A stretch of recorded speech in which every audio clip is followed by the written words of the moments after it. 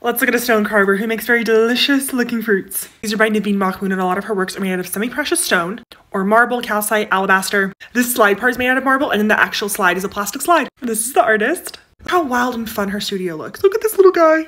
Look at those ears. Perfection. Just the tongue sticking out of a wall. I love it. Look at this guy. These are the best though, and you can see a whole lot of things in there. An orchid, I think. Look at that. Okay, this is a video of her working, and it is so insane because these are stones. They are hard, they require so much work to become these sweet, supple little things that she's magically able to create. The curves, the movement, the delicateness of it.